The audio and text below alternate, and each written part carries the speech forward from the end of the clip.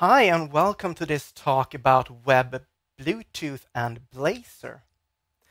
As developers we go through different stages, or at least I have.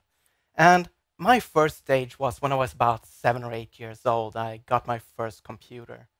I remember I sat down and I wrote 10, print Jimmy, 20, go to 10, and that was my code. I got the computer to do stuff. This was actually my first app, and I'll be happy to share the source code. It's actually already up on GitHub. This was the moment when I decided that I wanted to become a developer. Now, years passed and calculators and phones came out, and it's a very special feeling to deploy something to another device, a small device, something that you can carry with you. The third stage was when I found out circuit boards, Raspberry Pi, Nettuino, Arduino, and all of those. I remember I ran to my wife and I held up the Nettuino in this case, and I said, "Look, it blinks. The LED is blinking." And she's like, "Yeah, so?" No, you're not getting it. It's the LED is blinking. I made it blink. This is my code. Well, I assume that it was a bigger event for me than for her. But I was just so happy just to get that LED blinking. The next step was when I realized that I can control other manufacturers' devices, get measurements from sensors, turn on and off lights, and that is what we're going to talk about today. How we can control devices through Bluetooth using Blazor. But why should we care? Well, first and foremost, is it just so much fun. And during this year, 4.6 billion Bluetooth devices will be manufactured. As an app developer, we want to be there. We want to play with all those toys. And we want to do it with our favorite new framework, Blazor. So we are going to talk about how does Bluetooth Low Energy work. I'm going to show you how I figured out a Bluetooth protocol, and let's be honest, that's the most fun. And then we're going to go into code and we're going to control stuff. So my name is Jim Engström and I work as a web developer working on Blazor all day long. And I'm also a Windows development MVP. I am the co-host of a podcast called Coding After Work, and we are just starting up our own Twitch channel. So please follow us. But enough about me. Web Bluetooth is an experimental technology that is supported by only few browsers, or actually it's most of them.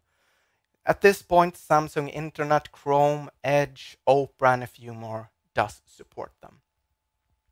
But it's definitely time to start developing with it. Now, I'm not a fan of JavaScript, but I do love my gadgets. So I set out to create a Blazor library that would solve the JavaScript problems for you. But before we go into the Blossom.Bluetooth framework or a NuGet package, let's get a little bit more familiar with Bluetooth and how Bluetooth works. So what I love about Bluetooth Low Energy is that you can ask a device what it can do. That's perfect for us developers, a kind of built-in documentation. So a Bluetooth Low Energy device can tell you what services it has. It must have at least one. The services are identified as a GUID. There's an organization called the Bluetooth SIG, or the Special Interest Group, that have defined and named a bunch of these services and created documentation for them as well. But there are also services that are not in the Bluetooth SIG, and we're going to check out one of those later on. So every service has at least one characteristic. You can think of them as methods or events. Every characteristic has at least one way to access them. So for example, read, write, you can think of those as methods or properties. And you have indicate and notify, which are more like events. Let's take a look at one of the Bluetooth SIG specifications, the battery service. So it must have a characteristic named battery level. It must have a read. You must be able to read from it. Sounds reasonable. You want to be able to read from it. And you may have optionally a notify, so you can get notification when things are happening. So if we look at the service in the same color scheme as before, we have the BLE device. It has a battery service. It has a battery level characteristic. It must have a read, and it may have a notify. The really cool part about this is that it makes it possible to create generic applications that is going to work with all the devices that implements a battery service, for example. So I found this scale on NetOnNet. This is an Anderson scale. NetOnNet is the Swedish store. It's actually Senson who makes them. So if we pop to my computer, and I'm going to go into Edge. I'm going to go to Edge//Bluetooth internals. So here we can find information about the adapter. We can find devices. And if I start a scan here, you'll see that there's a bunch of different devices. These are all the Bluetooth devices close to me.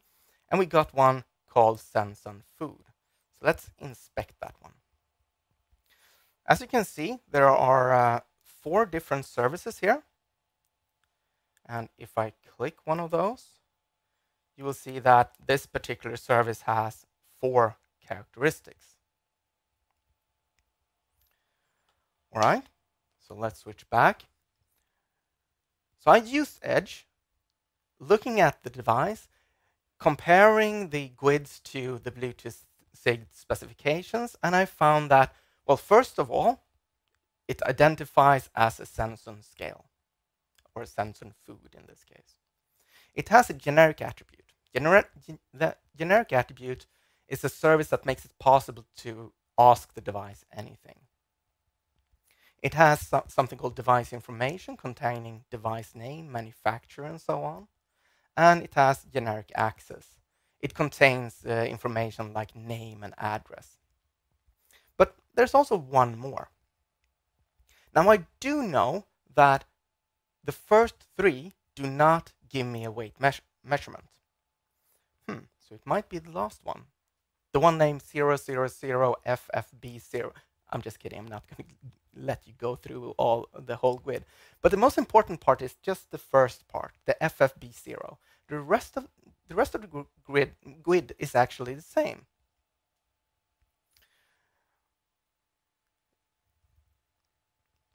So let's dig deeper into that one. It has 2 characteristics. And it has 2 ways of accessing those characteristics. So I hooked up an event listener, listening to the data coming back and forth through those, and I got 10 bytes back. So I started with not putting any weight on the scale, 0 grams. So I took a look at the data, and I'm assuming here that I'm going to get back 0, right? I'm going to get the 0 value.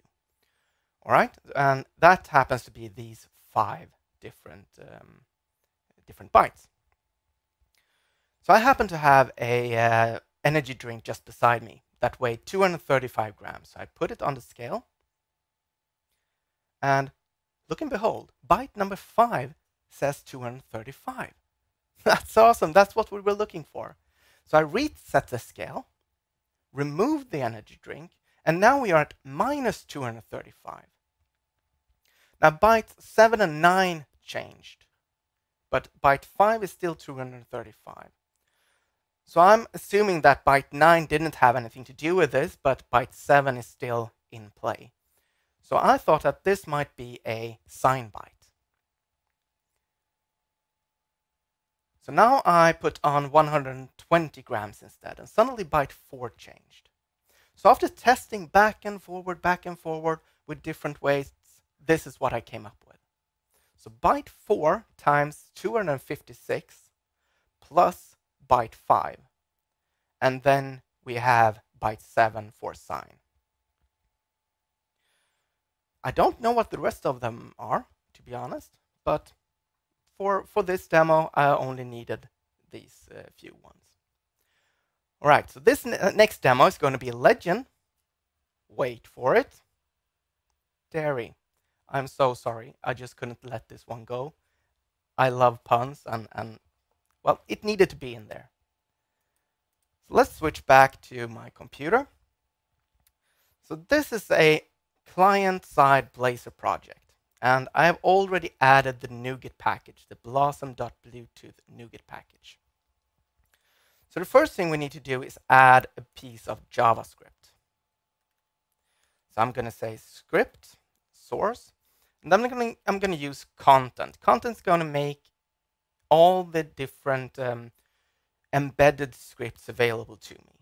So I'm going to say content, and then I'm going to say blossom.bluetooth. That's the assembly name, followed by JS interrupt. So now we have all the scripts, the JavaScripts available to us. Then we're going to go into program, and I'm going to add builder.services, and we're going to run an extension method called add_blossom_bluetooth. So this extension method coming from my NuGet package is going to make sure that all the objects is going to be available to me when I try to inject them. So let's go to the Engström scale demo. First thing, we need to add a namespace. So let's add using blossom.bluetooth. Then we need the Bluetooth navigator, and that's it's named the same as it would be in JavaScript. So I'm going to say inject Bluetooth navigator, and I'm going to name it navigator. Perfect. Then we need to add a weight variable, something that can hold the weight. And since this is in grams, an int is going to be just fine. I'm going to want to show the weight as well in the UI. So I'm going to show the weight. Now we need to add a service, or a string to a service in this case. So I'm going to say service, and I'm going to type that FFB0, and I'm going to type all the other ones as well. Then we need to add the characteristic we want to talk to. So we have a characteristic, and in this case, it's the FFB2. And as you can see, the other bytes or the other characters are the same. Next up, we need to add a filter. So this is a filter that is going to show me the, I'm going to create a request device query. I'm going to add a filter to that request device query, and I'm going to filter it on services. So what is going to happen is when I run this code, it's going to pop up a query or a dialog asking me what different what device do I want to connect to, and it's only going to show those devices that has this particular service. Then I need to request the device. So I'm going to say device, await, navigator, request device. I'm going to send in the query. Now for a weight measurement, I want to put something on a scale. I want to get the weight. So let's just go into await, navigator dot setup notify. I'm going to send in the ID of the device. I'm going to send in the service ID, and I'm going to send in the characteristic. Next up, I just need to add an event listener, so navigator.notification value notification. There we go. And I also need to handle the notification. So let's create a private void, value notification, object, characteristic. So this takes a characteristic event argument. And the data is in e.value to array. The weight is 256 times byte 4 plus byte 5. And then we're going to check data, the 7th byte. If it's 1, I want you to just switch those values around so I get minus instead. And then I need to change, I need to say state has changed, because this is going to happen on another thread, so I need to notify that, hey, something's changed. Let's change that. So these are our main characters today. This is the Bluetooth scale, and this is the robot that we're going to talk to in just a minute or so. So I just pressed on the scale. I'm going to start up the demo.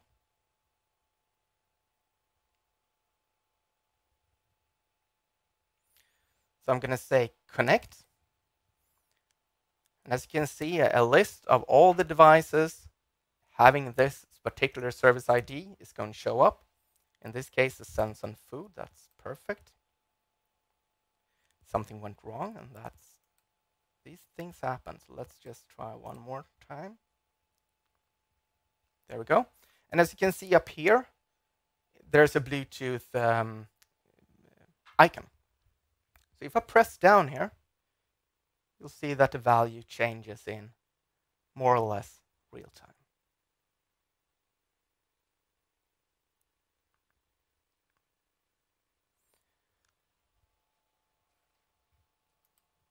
So with these few lines of code, we can get notifications from these kinds of different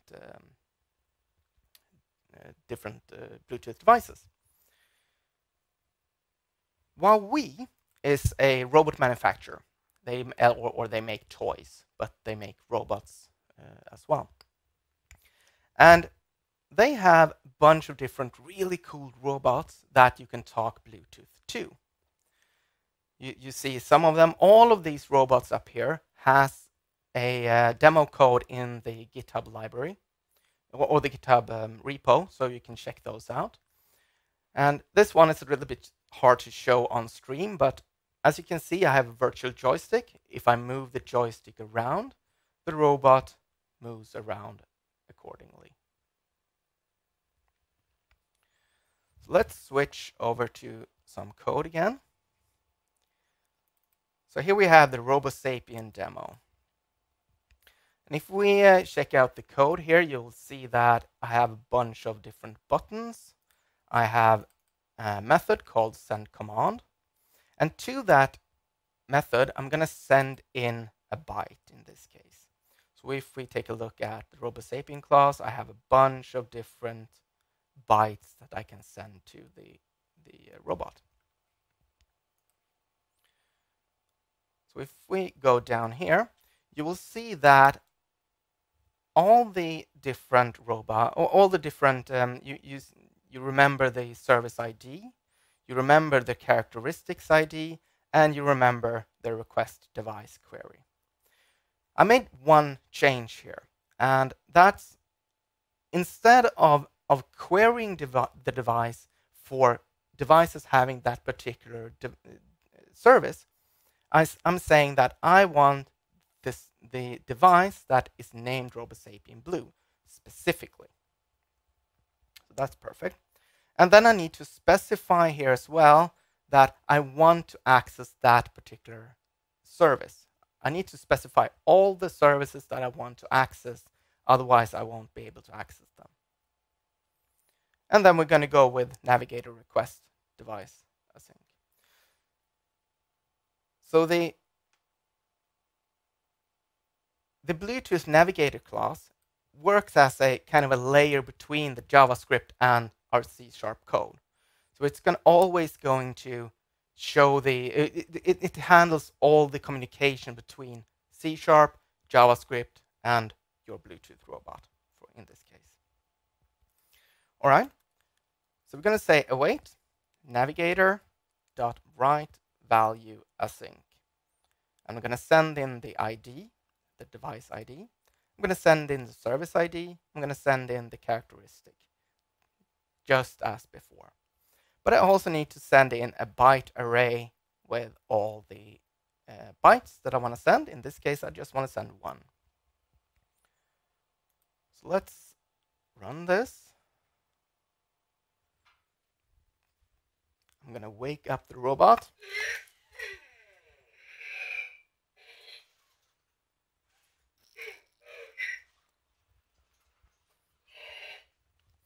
Perfect, he's awake. So let's go into RoboSapien. And I'm going to click Connect. So hopefully I will get all the devices. Look at that, named RoboSapien Blue. I'm going to pair it. And hopefully I will get the Bluetooth icon anytime soon now. No? Let me reload it. So this particular robot has a problem connecting to Windows. There we go. So let's see what it can do.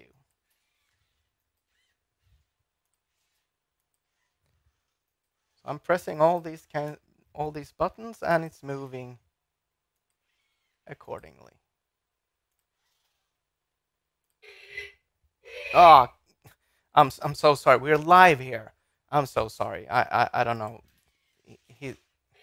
Oh, I'm so sorry. He has no manner. So if you want to play around with the Blazor Bluetooth library, please check it out on GitHub. It's also available as a NuGet package. And as I mentioned before, this year, 4.6 billion devices will be manufactured. Pick one. Make an app. It's just so much fun. I promise you, you will love it. And if you have any question about this presentation or Blazor development in general, please contact me. Thank you so much for listening, and whenever you're ready, over to Lila.